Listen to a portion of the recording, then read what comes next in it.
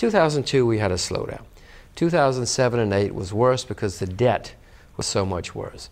Next time, the debt is staggering, so the next time we have a slowdown, the problems are going to be a whole lot worse because we've shot our bullets. Mr. Rogers, is the European rescue going to work? Oh, absolutely. You mean this latest round? This latest round, absolutely yes. not. You know, absolutely not. Absolutely not. You're going to be able to report on this for years to come, probably. It's going to continue because they can't get it together. They don't understand the problem. They just keep trying to get through the next election. It's going to fall apart eventually. When does eventually happen? Well, the German election is next year. I'm not sure when the German election is because they don't know. But after the German election, I suspect things would probably start to fall apart. After the German election, so they're going to hang on until then? Mrs. Merkel wants to get reelected. Mr. Obama wants to get reelected, so he's going to put all kind of pressure on and help to the extent that he can. Mrs. Merkel wants to get reelected, but after the German election, I would suspect we should all be very, very worried. I'm very worried about 2013 anyway, and 2014, but especially after the German election. Your former partner, George Soros, gave a speech a few weeks ago that was much debated in Europe, in which he agreed with you that Europe hasn't gotten ahead of the curve yet, that it's still on the brink, but he also argued that there was still a chance, there was still a possibility for Europe to hang together, provided the Germans took sufficiently decisive action. Is he wrong? Well, you have to ask him. I don't know. That's not what I said. I said that this is not solving the problem, that all they're doing is pushing the problem out into the future and hoping the problem will go away. I suspect the euro as we know it will not survive. It's unfortunate because the world needs something like the euro to compete with the US dollar, and the euro on paper is perfect. Now, even a reconstituted euro could be good. I mean, if you take out the weak sisters and start over with a sound euro, the problem is once you start having people withdraw, it turns into such chaos, such turmoil, that everything probably falls apart at that situation. So you should be very worried. So the question to my mind is, what happens if it all falls apart? If people start withdrawing, you would probably, I hope you would then have a currency backed by strong economies, the Netherlands, Austria, perhaps, Finland, perhaps, you know, people who mind their manners and pay their bills. So you can imagine a sort of a core Eurozone? That's what I would suggest would be better for Europe and better for the world if these other people do pull out, which I suspect they will do. Now, the risk, though, Christy, is that they all pull out. And then we all go back to the Deutschmark and the Drachma and the French franc and the rest of it. And Europe has its same old chaos, or not chaos, but problems. And surely also, you know, there might reach a point at which the process can't be controlled. Even if no, that's the point. That's my point. That if Greece pulls out, then somebody else is going to say, I'll win an election by pulling out, and then somebody else will, and the next thing you know, everybody's pulling out to win elections, and at that point, it all falls apart. Now, Mr. Rogers, you said 2013 is a year you're very worried about. Are you worried about the U.S. in 2013? I'm more worried about well, I'm worried about everybody. The U.S. has had recessions every 4 to 6 years since the beginning of the Republic. Well, you can add. 2013 is after the election. It's 4 to 6 years. And so we're going to have a slowdown in 2013. Even slower than the economy is now? Have we properly recovered from 2008, 2009? We haven't properly recovered. It's going to be worse. It's certainly going to be worse next year. 2002, we had a slowdown. 2007 and 8 was worse because the debt was so much worse. Next time, the debt is staggering. So the next time we have a slowdown, the problems are going to be a whole lot worse because we've shot our bullets. I mean, what more can they do? Can they quadruple the debt again? Can they print even more money? I mean, the world's going to run out of paper money if they keep trying to print money at that rate. So 2013 is going to be serious problems, 2014, and it may be partially because the euro starts falling apart. There are many reasons to cause the next recession. There's always a reason to cause recession, but it's coming. Slowdown's coming. It's going to be worse, and that will, of course, affect Europe. That may make more people, more politicians say, well, I want to get out too. No, you should be very worried about 2013 and 14. Now, Mr. Rogers, who do you think would be a more able guide in this turbulent economic year of the United States? Barack Obama or Mitt Romney? Oh, please, neither. I mean, they're. But someone, it's got to be one or the other. There's Unfortunately, I think you're probably right. It does have to be one or the other. I don't see that either would be better. No. You think they're exactly the same? You are indifferent? I would vote for neither. As far as I'm concerned, a pox on both of their houses.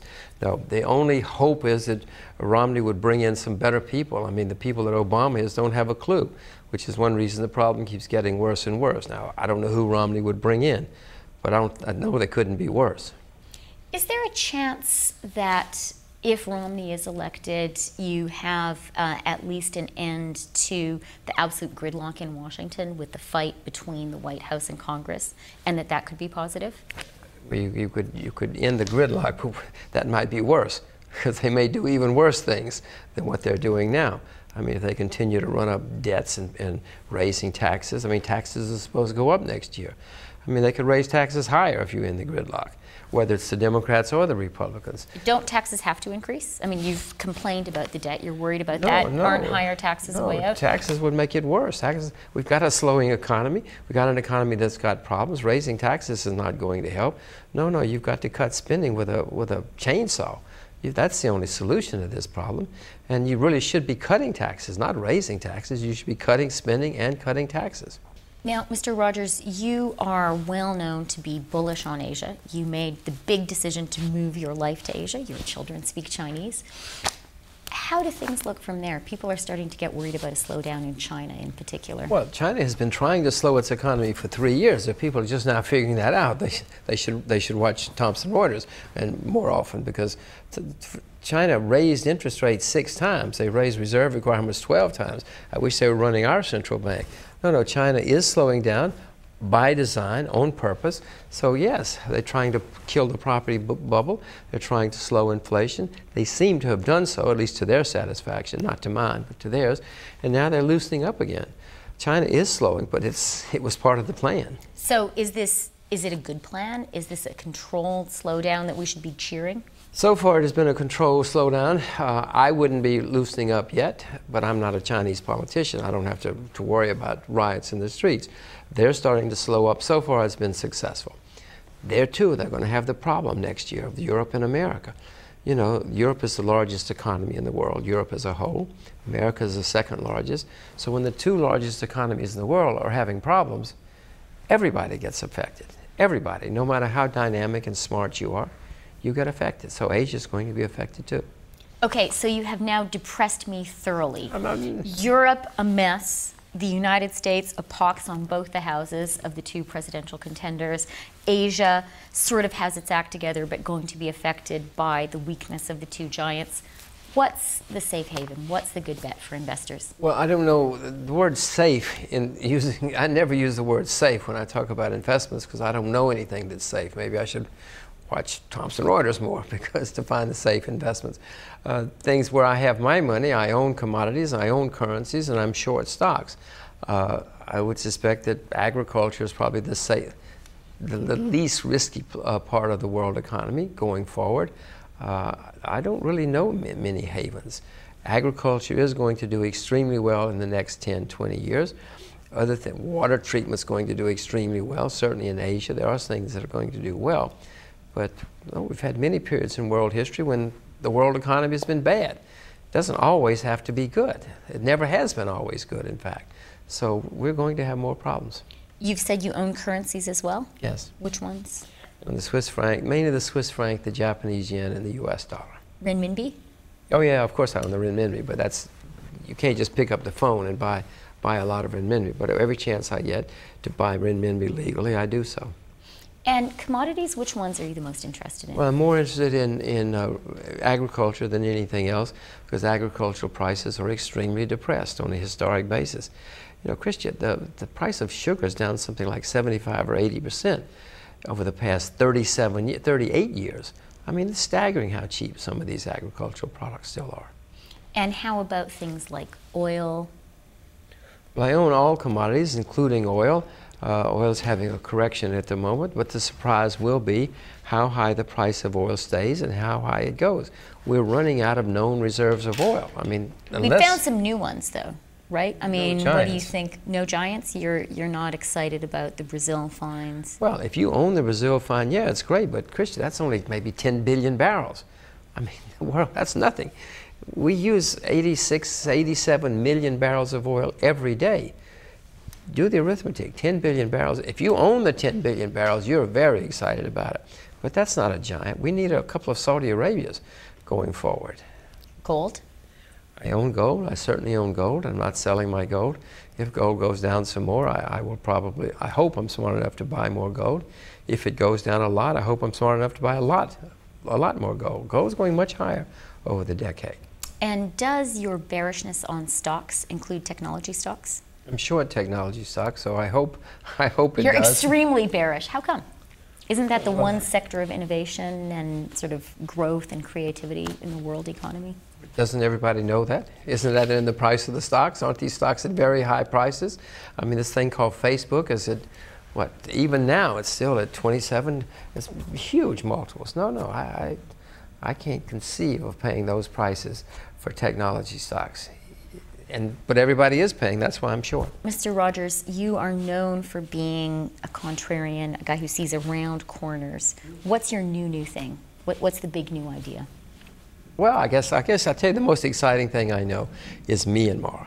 I'm wildly excited about what's happening in Myanmar. In 1962, it was the richest country in Asia. They closed off. Now it's the poorest country, and they're opening up again. It's like investing in China in 1978 or 79. It's that cheap, and it's that exciting. And if you don't want to invest in Myanmar, North Korea, it's difficult for people like you and me to invest in North Korea, but North Korea is going to merge with South Korea within the foreseeable future, next 5 years, say. So Myanmar is really the place. That's the place that's viable and the place that's practical to invest in. And you should put all of your money into Myanmar if you can. It's that exciting. How much of yours have you put there? Virtually none. Well, that's because it's only been about 2 weeks that it's been legal. You know, that's 2 weeks. That's 14 days. I expect. But there's no stock market. I mean, as I say, it's not that easy. A year ago, it was illegal for me to spell Myanmar. You know, I couldn't even. Foreigners were not supposed to even mention Myanmar under American law. So, but that's all changing. It's changing just as we speak. They don't have the stock market's not developed yet. All this stuff is so like China in 1978. It's all brand new. They just started getting a currency about 2 months ago. It's raw. It's nothing. Everybody has got, some disclosure that shows Greece is a very small part of what we do. And every time I hear that from the banks, it reminds me of 2007, when subprime was such a small part of the U.S. economy.